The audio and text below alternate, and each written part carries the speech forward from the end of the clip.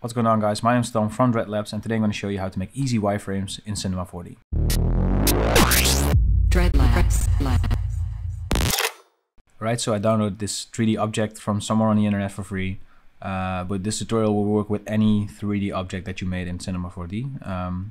So the first thing I want to show you guys, if you go to Display and click on Growth Shading plus Lines, you'll actually see the segments, and segments is what we're going to use to create the wireframe lines, I guess. So the first thing I want to show you, if you think this is a little bit too much for the lines, there's an option to reduce the polygons here. If you click on under this tab and you click on Polygon Reduction, and I'm holding Alt or Option to make it a child, and this will take a while to count. So I'll just cut to, oh, it's already finished actually. But as you can see, they heavily reduced the polygon count. For this tutorial, we're just going to use a normal one. But if you download an object that's really like high in polygon count, you can use the Polygon Reduction. So there are basically two options that I use to create wireframes in Cinema 4D. And the first one is a fairly easy one. If you go to the render settings here. Alright, so if you go to Object here and you click on Cell Renderer and you check on edges, I'll show you what the preview looks like now. It's basically already a wireframe version of this. So let's just do one render of this, and I'll show you how to actually like make the lines thicker in Photoshop, because that's not possible with this option in Cinema 4D. Alright, so I drag the image into Photoshop. So the first thing I want to do is I want to make the layer only where the black lines are basically visible. So we're going to remove the white background, and the way that I do this, I go double click on my layer. And here in the blend if section, if you drag in these sliders, you actually see that the white parts are just gone because the background is like a pure white. And if you hold Alt or Option here, you can basically you can still kind of see that there's a little bit white on the white edges here. Let me just put a black background, or a colored background at least. Alright, so now you can actually see what we're doing here, and it looks a bit messy.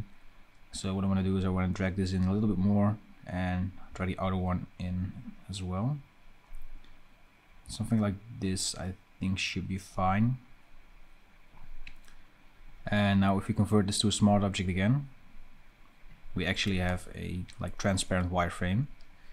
So if we go to Color Overlay, and we'll color this white or red or black, you can actually see that we're having a pretty nifty wireframe image here. And if you would like to like expand this, you can either use a stroke. It's a little bit too big now, so let me just make it black, and then but as you can see, this immediately makes the lines a bit too thick. So what I usually do is I go to an outer glow and basically do the same thing. So I'll just reset this to default, use a black color, and just have the blend mode to normal, and just lower the amount of pixels. So if we put 1 here, and you can lower the opacity, and now you're actually able to play around with the thickness of the lines here. So this is the first option. Let's go to the second one. Alright, so for now let's go to the render settings and turn off the cell renderer. And what we're going to do now is we're going to use the lines to actually create a 3D object. But beware, if you use this method, let's see if I can show it to you now. I click on lines.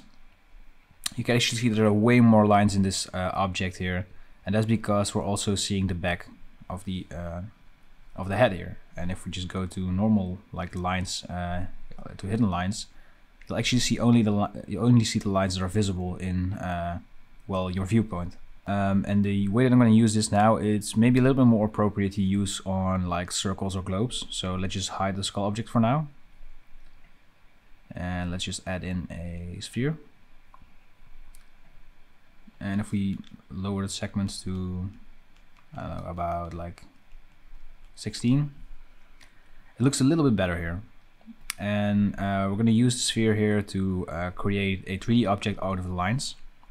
So if we press C to edit this, we'll go into the lines, and we'll press Command or Control A to select all of the lines here. And then we'll go to Mesh, Commands, Edge to Spline. And you'll see that there's a spline object created as a child of the sphere. So let's just put this, remove this, and if we go to our normal view here, actually, you'll see grow shading and you see the sphere object here, but if we hide it, you only see the lines. And we can use this to make a sweep and create a 3D wireframe object. So let's put this into a sweep and put a circle inside of it and create a circle and make it like a radius of 1 maybe.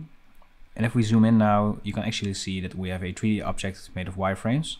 And I want to create a material with a luminance, because then we don't have any shadows. So let's see if we make this green, for example, and turn off the reflectance. This is now a pure green wireframe object. And if we would render this,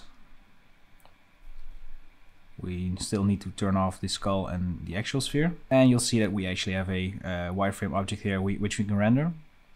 But if you still want to use this way, we can actually use the sphere that we had as like to block whatever is in the back. So if we just make this pure black, like this, without any reflectance,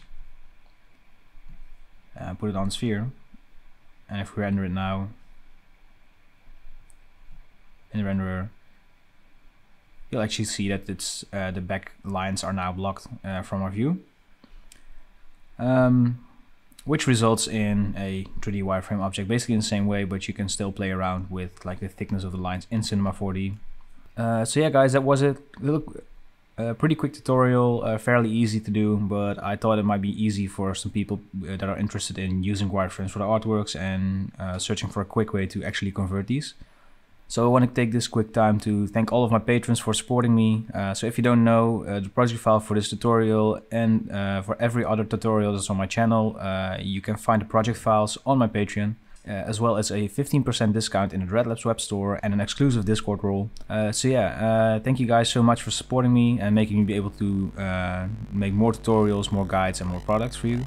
If you have any questions, please leave them down in the comments or join us on Discord, and I'll see you in the next video. Bye.